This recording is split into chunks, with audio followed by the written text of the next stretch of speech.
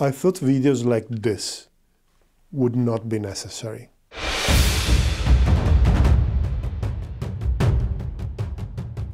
I thought people were better than this.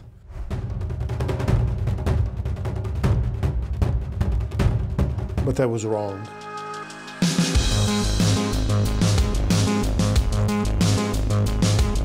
Recently, the Aviation Geek Club had an article in which the Su-57 is presented as an outdated aircraft built a technology that could be innovative in 1985 but obsolete in 2024. The article, though, is not original. The Aviation Geek Club is actually reporting on a very popular answer on Quora by a contributor with many answers and millions of views. I want to be clear, the Aviation Geek Club is an excellent website. I follow it regularly and I invite you to do the same. They have been very kind with me in the past when they allowed me to use one of the articles as the base for an old video of mine. It was about the giraffe missions during the Iran-Iraq War. You can check it out because at the time the channel was tiny and it did not have much traction. So the Aviation Geek Club is not responsible for the content.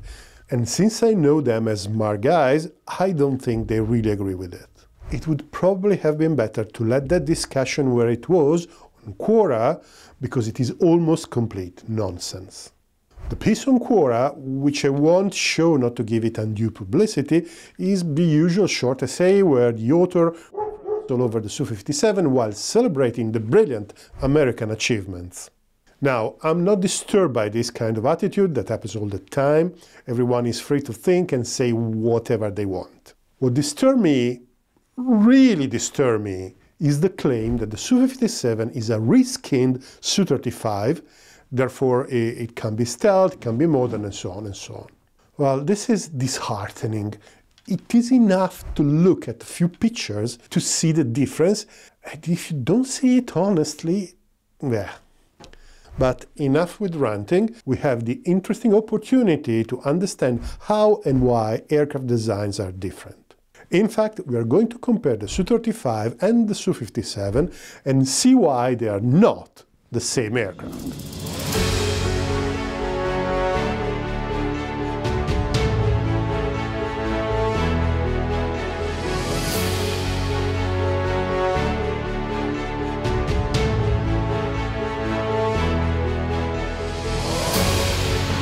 This is a picture of the Su-35 where we can see the planform.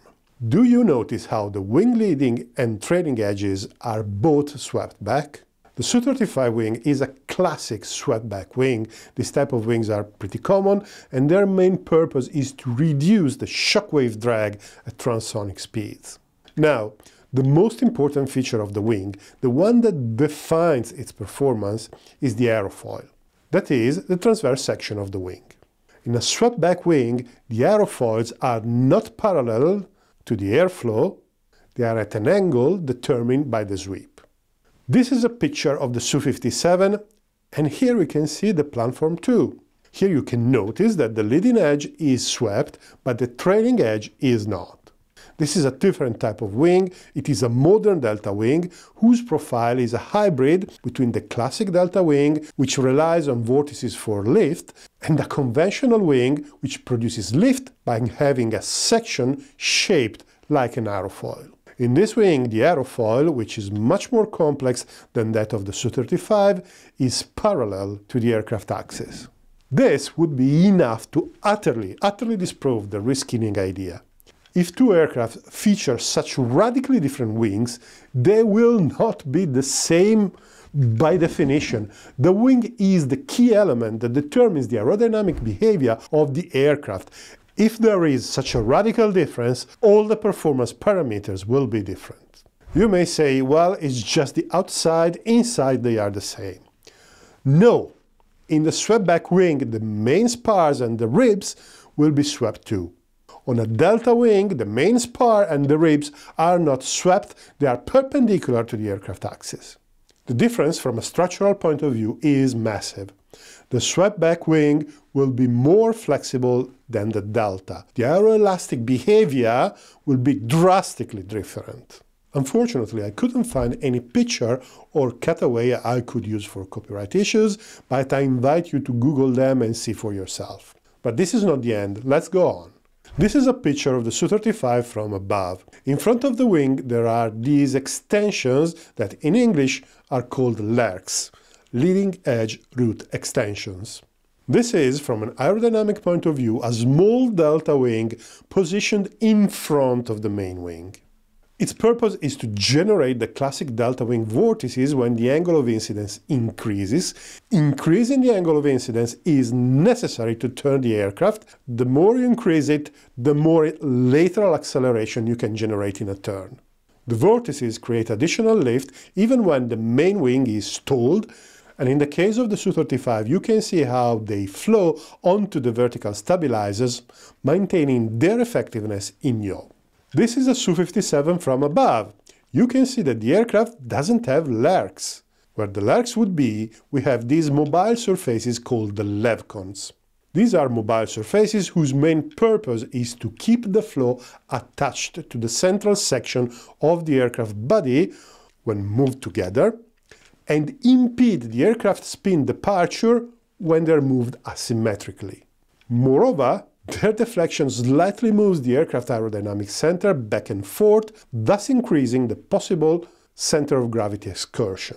This is important for the Su-57 because it has two long weapon bays. If one is full and the other is empty, the center of gravity can move around quite a bit. The Su-57 makes use of a nonlinear lift, but not from the LERCs. The vortices are generated by this section of the wing, and they flow over the vertical stabilizers in this case as well. So, as you can clearly see, the Su-57 is much more aerodynamically sophisticated than the Su-35. The Su-57 aerodynamic design is probably the most sophisticated that has ever flown in a combat aircraft. And incidentally, this is why I like this aircraft so much. It is also clear how the objection that it is just the exterior doesn't hold water. Both aircraft have a central body that generates lift, but the Su-35 is proportionally much smaller than the Su-57 with an entirely different configuration, and it is obvious that you can't recycle the internal structure of the Su-35 to make a Su-57. But this is not enough. Let's go on. We often use the term wings as a plural, but an aircraft has only one wing with a left and a right half. In fact, the wing structure is continuous, and the aircraft fuselage can be either placed on top of it or hung underneath, as it is evident in airliners or transport aircraft. On modern fighters, though, this distinction between wing and fuselage is somewhat blurred because the central body and the fuselage don't seem to be clearly distinguishable. Both on the Su-35 and the Su-57, between the two wings, there is a group of very strong bulkheads that form a box structure with the stringers and the longerons, very stiff and very robust. These bulkheads support the weight of the aircraft, the undercarriage loads, and the engine thrust. Again, I have no illustrations of this that can be used, but there are cutaways on the internet, a bit approximate, that show the internal structure. Both the Su-35 and the Su-57 have the engines positioned in external nacelles, attached under the central lifting body. But this is where the similarity ends. The Su-35 has a frontal fuselage segment shaped like a spindle, where the cockpit, the radar, and the nose gear are located. There's also a tail extension where various sensors and avionics are positioned. Above the aircraft there is a fairing that joins the two, which creates some more interior room, but it is not structural, it is not load-bearing. The Su-57, on the contrary, has a real fuselage from nose to tail, and quite a hefty one. It must have to make room for the two weapon bays, which are quite long and deep. About 40% of the fuselage length is indeed a weapon bay on the Su-57, where there is none on the Su-35. Actually, having these long bays poses a serious challenge to the aircraft's structural rigidity, and in fact the bays are split in two to house a pretty substantial continuous section where I can easily imagine the main bulkheads go through without being interrupted by the weapon bays. How could someone think that the Su-57 is just a reskinning of the Su-35 with these structural differences clearly visible in all the pictures, it is beyond me. The very fact that one aircraft has weapon bays and the other has none implies a radically different fuselage structural design. But this is not the end, let's go on. If we look at the Su-35 from the side, we notice that the size of the vertical stabilizers is quite large in proportion to the lateral section of the rest of the aircraft. There are also two rather large ventral surfaces which are there to help with the yaw stability at high angles of attack. The horizontal stabilizer is positioned lower than the wing. This means that it is in the middle of the wing downwash. The angle of attack of the tail surface is reduced, delaying its stall and preserving the authority. Moreover, in case of stall, it is well clear from the turbulent flow detaching from the wing, which is essential to regain control. If we look at the Su-57 from the side, we notice that the size of the vertical stabilizers is quite small relatively to the lateral section of the aircraft, and there are no ventral surfaces. This is important for stealth because it just reduces the surface exposed to the radiation. I believe that the yaw stability is augmented by the slightly divergent orientation of the nozzles, which is not present on the Su-35. And by the way, this is also useful when one engine fails to maintain the lateral stability as well. Moreover, the fact that the vertical surfaces are entirely mobile increases their maneuvering authority compared with a split surface, but it requires that the flight control keeps correcting the aircraft. Since all unstable design aircraft do it around the pitch axis, I see no particularly issue doing it around the yaw axis as well.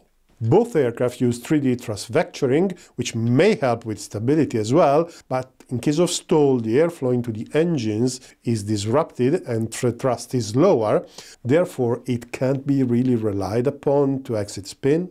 The horizontal stabilizer on the Su-57 is in line with the wing. This is a less effective placement than one on the Su-35, but it is another low observability feature, reducing the frontal surface of the aircraft and the possibility of radiation bouncing between the wing and the tail. This may reduce its effectiveness during stall and spin, and this could be a consideration that further supported the LEVCON's adoption. From the tail design, it is quite clear that these two aircraft have a rather different flight control philosophy. One is quite old and rather conventional, the other is much more modern, given the constraints posed by stealth. By now, I could go on talking about the materials, the engines, the systems, the avionics, and so on. However, all these features are not visible to the casual observer, while the shape of the aircraft clearly is. It is enough to look at the pictures with a modicum of attention to realize that the Su-57 is a completely new aircraft, and it's not a reskinned Su-35. And if you don't see it now, I honestly don't know what to do more. So thank you very much for watching this rather unusual video. I hope it was interesting, and it is a privilege having had your attention. I have to say the usual enormous thank you to all those who support the channel financially. You can do on Patreon, you can do by being a member, and now there is also a GoFundMe, which is actually connected with the book that I'm trying to write. It's a long-term project, but if you are interested, there will be the link in the description below and a QR code on screen. If you can't support the channel, which is absolutely fine, please subscribe if you haven't, hit the bell, hit like, it helps immensely with the algorithms. So, this is the end. Thank you very much for watching, and see you next time.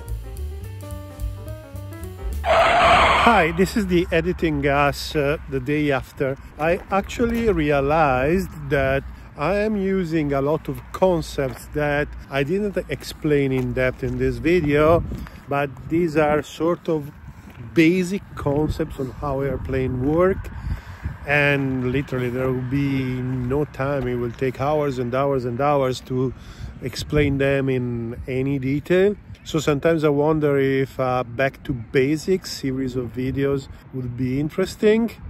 I don't know. Please let me know in the comments below. And again, thank you for watching.